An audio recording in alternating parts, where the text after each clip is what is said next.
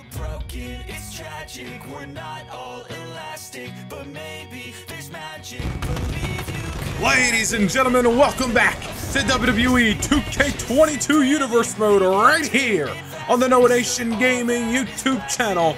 This is episode 22. Welcome to the first WWE main event following that epic Money in the Bank pay-per-view.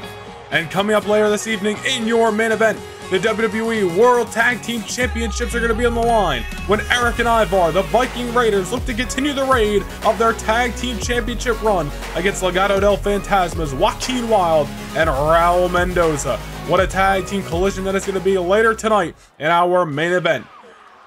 The World Tag Team Championships will be on the line, but right now we shift our focus to the Cruiserweight division as we're kicking things off with a little bit of singles action. First things first, one of the most impressive superstars in the industry today. He calls himself the one and the only Ricochet. The following contest is scheduled for one fall. Making his way to the ring from Paducah, Kentucky. Weighing in at 190 pounds. Ricochet! Of course, as we mentioned, this match stemming out of the Cruiserweight division. And this past weekend at Money in the Bank, the Cruiserweight Championship was on the line when the leader of Legado del Fantasma, Santos Escobar, retained the championship. It was an epic battle against then #1 contender Isaiah Swerve Scott.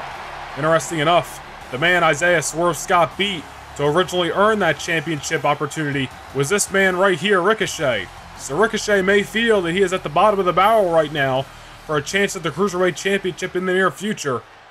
He's got to start racking up some wins if he wants to climb the ladder and possibly be the next one to challenge Santos Escobar for the Cruiserweight Championship. But here comes his opponent representing Lucha House Party, Lince Dorado. And his opponent representing Lucha House Party from San Juan, Puerto Rico. Weighing in at 168 pounds. Lince Dorado. We've seen Lucha House Party member Gran Metalik in recent weeks challenge Santos Escobar for the Cruiserweight Championship. That was Santos' first title defense after winning the Cruiserweight Championship back at Backlash. But Lince Dorado here could be looking to get his name in the hat for a future championship opportunity for himself. This should be a great way to kick us off here tonight. A little bit of Cruiserweight action. Ricochet going one-on-one with Lince Dorado, your first WWE main event following the Money in the Bank pay-per-view. It's going to be a great night. The World Tag Team Championships on the line as the Viking Raiders defend the championships against Legado del Fantasma's Joaquin Wilde and Raul Mendoza. Can't wait to see those two tag teams go at it with the gold on the line tonight. It's going to be a very interesting contest with the Viking Raiders coming off that tag team title defense against Danny Burch and Ernie Lorcan at Money in the Bank. But here we go right here. Let's focus on the action inside the ring at the current moment. Lince Dorado and the one and only Ricochet. Very interesting pairing here between two very exciting cruiserweights in the division today. Both these men looking to climb the ladder, climb the ranks, and possibly be the next one to fight Legado del Fantasma's Santos Escobar for the Cruiserweight Championship as Ricochet sends Lince Dorado for a ride over the top rope and down to the floor out here at ringside. Lince on spaghetti legs. Here comes Ricochet with the corkscrew. Moves that make the one and only, truly a one and only competitor inside the squared circle. Ricochet feeling it here in the early going. Look at this. Looks like he was possibly going to run at Lince for another high-flying maneuver, but the referee allowing Lince Dorado to get back into the ring, bring things back to a level playing field here. We would thank you all for joining us here this evening. While you're with us, be sure to like, comment, and subscribe right here on the YouTube channel. A lot of Universe Mode content awaiting you if it's your first time viewing. As Lince now takes Ricochet for a ride. Ricochet goes over the top, and Lince, he's got a crazed look in his eyes. I think Lince Dorado's looking to one-up Ricochet here. Suicide dive to the outside. Very impressive from Dorado there. Like I said, I think he was looking to one-up the one and only. We saw that corkscrew from Ricochet moments ago. Now Lince follows it up with a dive through the ropes. And Ricochet definitely going to be a little dazed after taking Lince full on head of steam, but there's Ricochet bouncing back with a nice clothesline there. It looked like he was going for that Hangman's neck breaker, but Lince Dorado, smart enough, able to sidestep it. Ricochet eats the canvas. It's the most exciting thing about the Cruiserweight division is you get so many different styles. You expect a lot of high flying, but you see so much power and diversity in the division. Lince Dorado, he knows how to go high flying, but he's got some size on him, and so does Ricochet. Both these men in incredible shape, both of them very strong inside the ring. Both of them know how to get it done without just having to take it to the air every single time, even though that is what they do best. And Ricochet went for the pump kick there. There's a nice sidestep by Lince Dorado. Picking him up, brings him down to the canvas. Ricochet eating the mat down below. And we got a collar and elbow here. Lince Dorado looking to take advantage over the one and only, but Ricochet still hanging in it. Back and forth here in the early going of this contest. Nice shot. That time he hits that kick. And that time he hits the Hangman's neckbreaker that he was looking for a few moments ago. Ricochet's got Dorado right where he wants him here. And Ricochet going where he feels comfortable. The top of the shooting star press from Ricochet. Taking it to the air. Airborne was the one and only, but it wasn't enough to put Lince Dorado away there.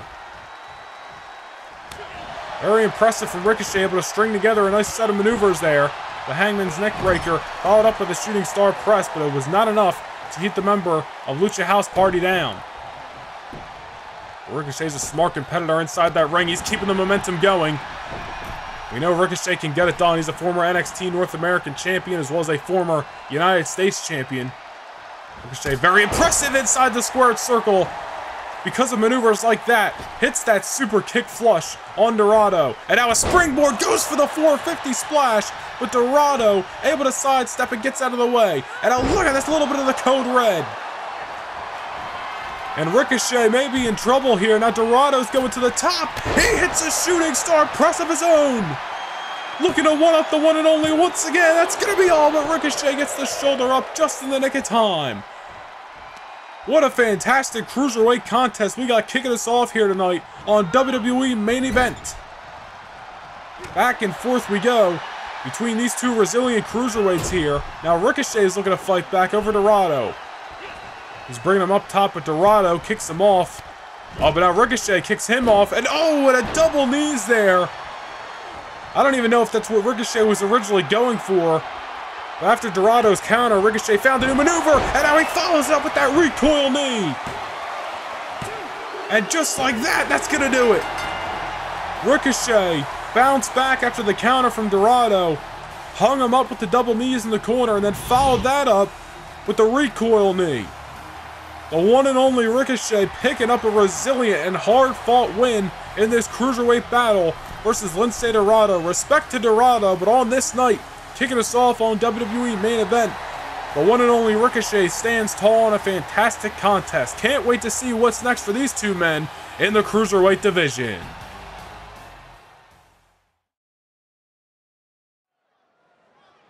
We're going to keep the action rolling on here on WWE Main Event before we get to our World Tag Team title contest in moments. We got a little bit of action coming from the women's division. Here comes the veteran, Mickie James, set for action.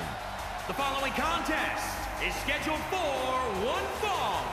Making her way to the ring from Richmond, Virginia, Mickie James. So Mickie James looking to get back in the winning ways here tonight.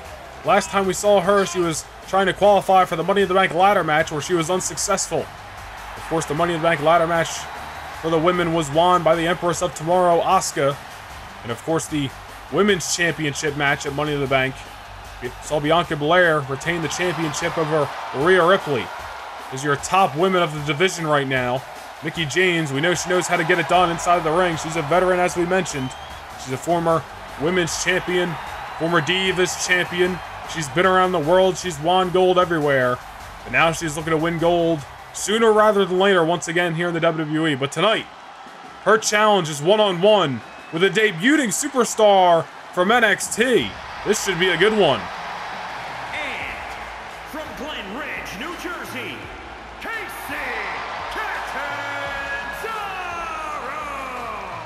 Kacy Catanzaro making her WWE main roster debut here tonight. She's been in NXT for quite some time. She's impressed down there. She's had championship opportunities in the past, but now she is here on the main roster. And she's got a style that not many of others can. She's a former American Ninja Warrior. And she's showcasing her skills right off the get-go, climbing up that ring post. She's very impressive. She's small, but she's fast. And she strikes hard inside of the ring. This is going to be her first appearance officially here on the main roster. And she's going one-on-one with a huge test in the veteran Mickie James. This is going to be a very interesting contest. The young versus the wise here tonight on Main Event. Should be a great opportunity for Kacy Catanzaro to prove herself against Mickie James. But like we mentioned, Mickie James has been struggling to get in the win column as of late. And she's looking to get that W and climb the ranks once again in the women's division. So here we go. Should be a good matchup here. I'm very intrigued by the pairing. Mickie James, Kacy Catanzaro right here, kicking us off. Or excuse me, moving us on WWE Main Event. As Kacy tried going low there, but immediately Mickie James, using her veteran instinct, to sidestep it and then brings her down with a suplex. It's Kacy Catanzaro, like we said, making her main roster debut. We've seen her on the main roster before. She has a Royal Rumble appearance in her books. And as we mentioned, she's coming straight from NXT, where she spent the last few years. She's had championship opportunities there in the past. And Mickie James, what a maneuver there. A nice Hurricane Rana from the top rope. Mickie James not taking this newcomer to the main roster lightly here. Is really bringing the fight to her, but now Kacy Catanzaro, there's some of her innovative offense. With that cartwheel leg drop. Some of the exciting offense you're going to see from Kacy Catanzaro inside the squared circle. There's a huge opportunity for her against somebody of the caliber of Mickie James in the women's division. There's that maneuver that she was looking for when the bell rang. That low drop kick taking Mickie James off her feet and sending her face first into the canvas below. Now Kacy Catanzaro striking fast and striking hard there, and Mickie James is all tied up in the corners. Again, as we mentioned, Bianca Belair retaining the Women's Championship at Money in the Bank over Rhea Ripley. Rhea Ripley bouncing back with a win this past week on Raw. And on the flip side, the Women's Money in the Bank ladder match was won by the Empress of Tomorrow, Asuka. So a very interesting situation in the women's division right now. A lot of women heating themselves up. And everybody's looking for opportunities. Now Kacy Catanzaro, what a move that was. With that scissors and taking Mickie James over. Does it again. It's going to unbalance her there, but there's James with the Luthez press over Kacy Catanzaro. Again, not taking the newcomer lightly here is Mickie James. She knows what she's got to do to get it done inside the square circle. And she's not going to take another loss, especially to someone who, in her eyes, she probably considers a rookie. Even though Kacy Catanzaro has been in this business for a number of years, she's not been in anywhere near as long as Mickie James. She just hangs Kacy Catanzaro with a simple but effective move up on the top rope, and both women going for a maneuver there. And it was interesting enough because Mickie James missed the drop kick, ended up eating the canvas, and Kacy kind of unintentionally landed on her with a senton. Things working out, and the maneuver of Kacy Catanzaro and a mid kick out of nowhere from Mickie James. And Kacy able to kick out. Kacy almost got her lights knocked out there. She was staring up at the lights of the arena out of nowhere. Mickie James with that mid kick. And now she's hooking her. Kacy may be in trouble. Big time DDT as Kacy eats the canvas. Into the cover goes Mickie James. And Mickie James picks up the victory here on Main Event. An impressive debut from Kacy Catanzaro here on the WWE main roster. But that was not enough, as Mickie James able to string together the right maneuvers and beat the rookie inside of the squared circle tonight. Mickie James getting back in the winning ways and picking up a huge win here in the women's division. Disappointing loss for Kacy Catanzaro, but we know she'll be back.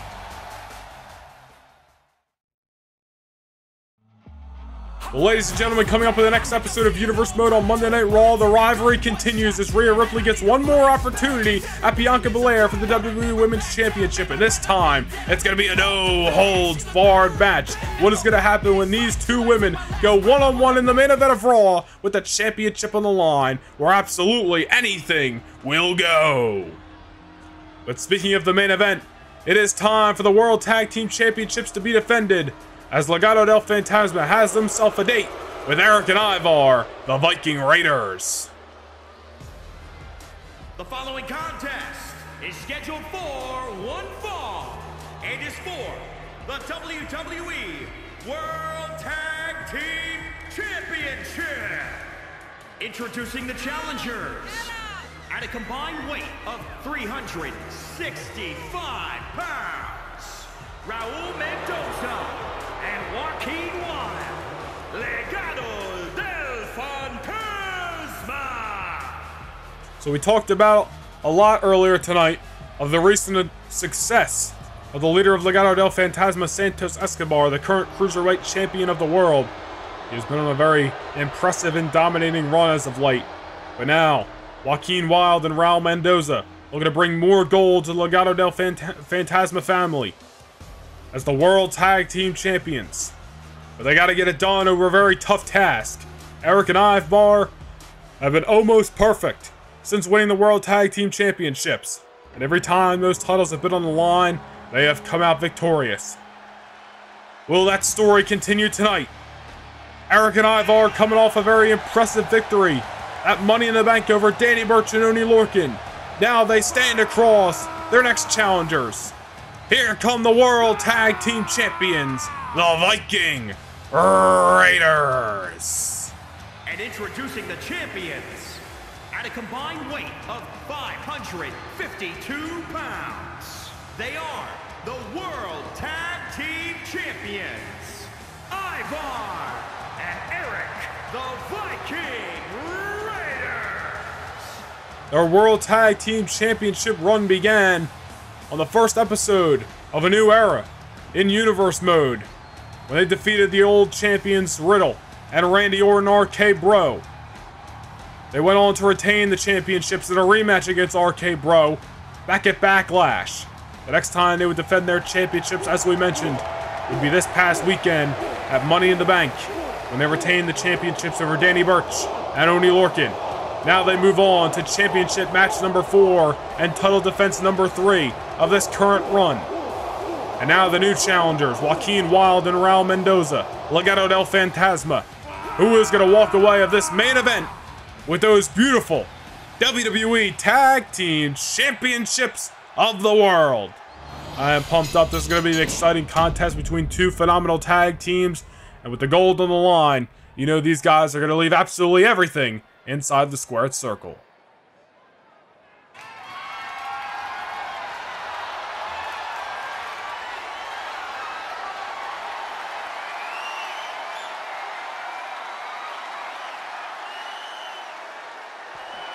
The champions holding over their tag team gold.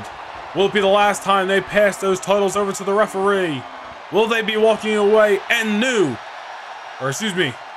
still? Or will Legado del Fantasma be walking away and new? We're going to find out right here, right now. The bell has rung and we're kicking things off with Raul Mendoza and Ivar inside of the squared circle. Should be a hell of a main event, and man, I can't wait for the next episode of Universe Mode on Monday Night Raw. Rhea Ripley, Bianca Belair, the WWE Women's Championship going to be on the line as Rhea gets one more opportunity against Belair, this time in a no-holds-barred match. Their rivalry has been storied over the last number of weeks, Rhea Ripley laying out Bianca Belair on numerous occasions. And of course, at Money in the Bank, Bianca defeating Rhea Ripley on that night.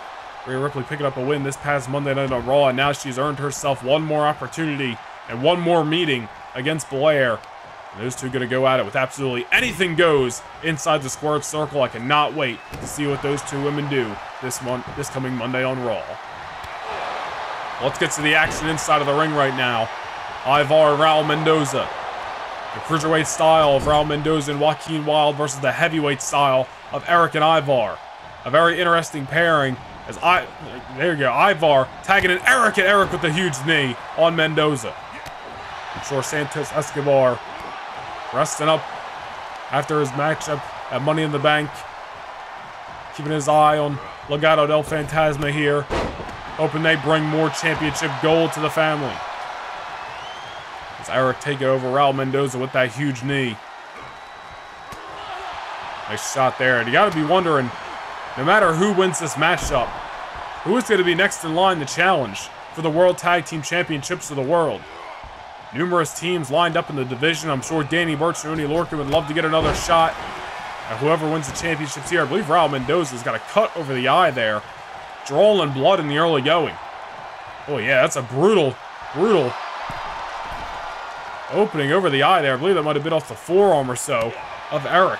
Eric's got to watch his back as Mendoza going after him here, even with the blood trickling from the forehead. But as we were mentioning, who is going to be next in line, regardless of who wins this match here for the World Tag Team Championships? I'm sure Danny Burch and Oney Lorcan would love to get another opportunity at the gold. You got Rey Mysterio and Dominic. You got Alpha Academy. Hell, I know things have been rocky for him as of late, but I'm sure Randy Orton and Riddle wouldn't mind getting their names back in the hat for the World Tag Team Championships. What about the team that beat RK Bro this past Monday on Raw, the Hurt Business? Who knows who is going to be next? Whether it's Legado del Fantasma or whether it's the Viking Raiders. It could be Wild picking up the win here, but Eric getting his shoulder up. You see the pace has been a little slow in the early going. These teams feeling each other out, hitting a couple of impactful maneuvers, excuse me. The World Tag Team Championships on the line. Neither team looking to make a mistake here. As there we got the tag to Raul Mendoza. Nice double team there as Joaquin Wilde using his partner as a lawn dart and a huge shoulder block by Raul Mendoza. And there's Eric with the counter off the forearm. That's the same forearm, I believe, that opened Mendoza up earlier. As he's trickling blood from the forehead, that's not going to pay him any dividends. The later this match goes on. A nice counter there. We got a little bit of back and forth action between Mendoza and Eric right here. And a nice corkscrew. And Eric eating the canvas. That'll definitely shake you up, possibly give you a concussion inside of the ring. Now back and forth we go again. Reversal after reversal from these guys. And Eric brings him in and slams him down with the sidewalk slam. A nice knee to the back. Eric's been in the last number of minutes. Probably a good time to make a tag if I'm him. Especially after going back and forth with Mendoza.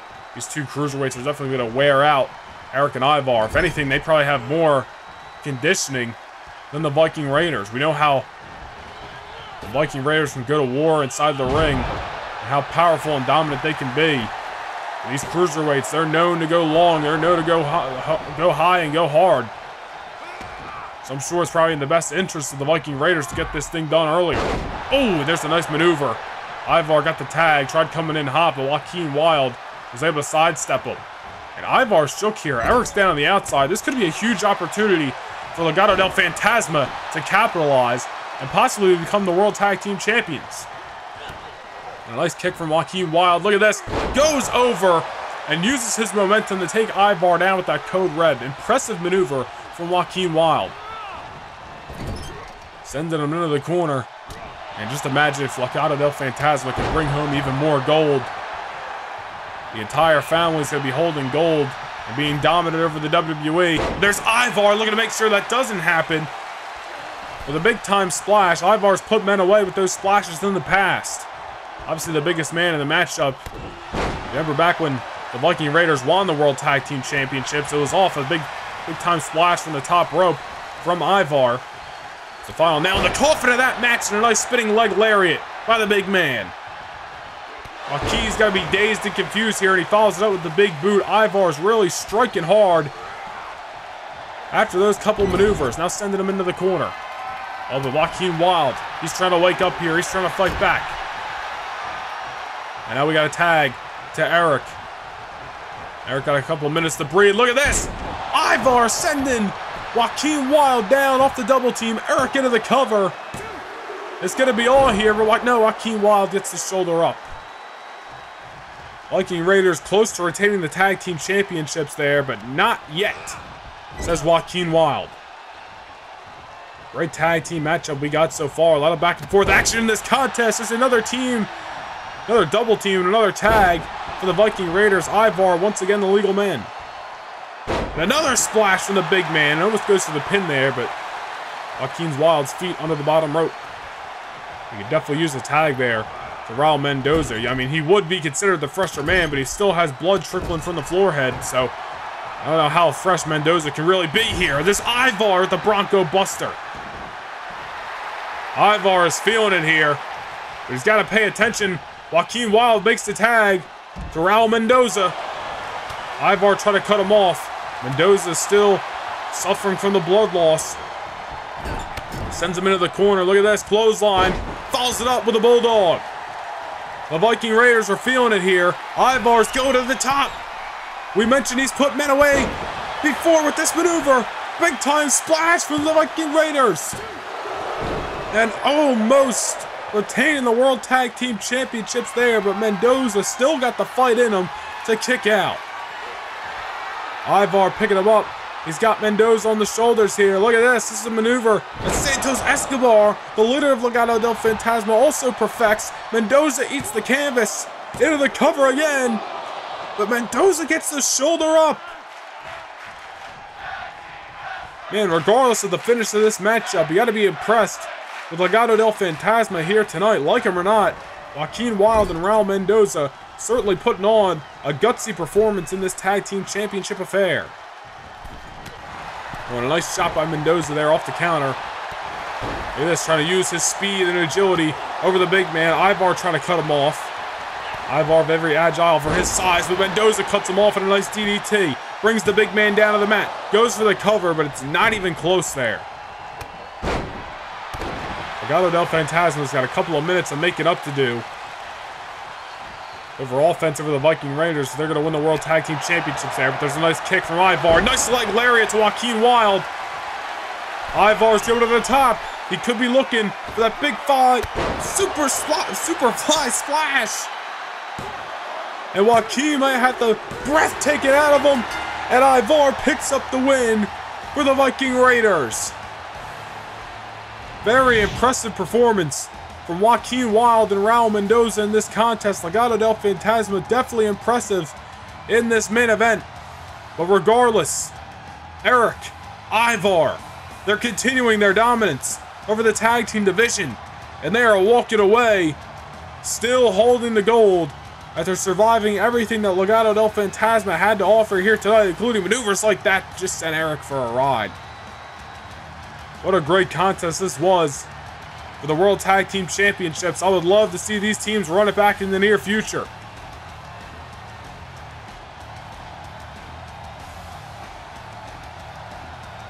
As we check out maneuvers here, Ivar and Eric, they pulled out a lot of double team maneuvers that almost put Legado del Fantasma away.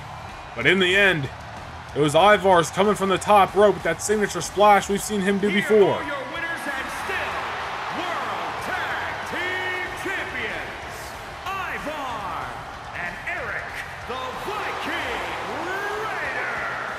And the question continues, who is going to be the one to take the tag team champions off the top of the mountain?